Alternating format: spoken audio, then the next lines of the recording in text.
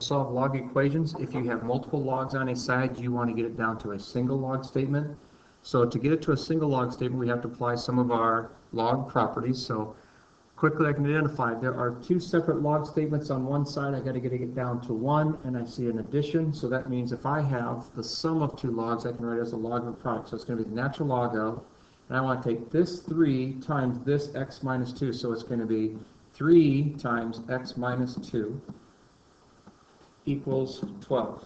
Well, that's going to be the natural log of, I'm just going to simplify this as 3x minus 6 by distributing.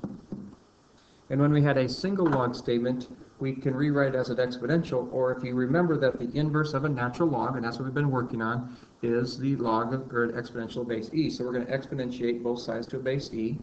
And a natural log and exponential base e are inverses, so they reduce. So 3x minus 6 equals e to the 12th. And we'll simply get rid of subtracting 6 and multiplying by 3. So that means 3x equals e to the 12th plus 6. And we'll get rid of multiplying by 3 by dividing by 3. So x equals e to the 12th plus 6. I don't want to make that look like it's in the exponent. So it's e to the 12th. Then add your 6. Then divide by 3. So once again, we're going to use our e key. We're going to go to the 12th power. Then we're going to add our 6,